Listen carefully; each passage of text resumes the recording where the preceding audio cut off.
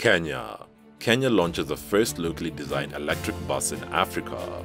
A Kenyan company that designs, develops, and deploys electric vehicles tailored for the African has just introduced the first all-electric bus in the country, as well as the first African-designed electric bus ever. This is the first major step in the company's vision to provide a locally designed and developed electric bus that can be mass-produced for a pan-African market by 2023.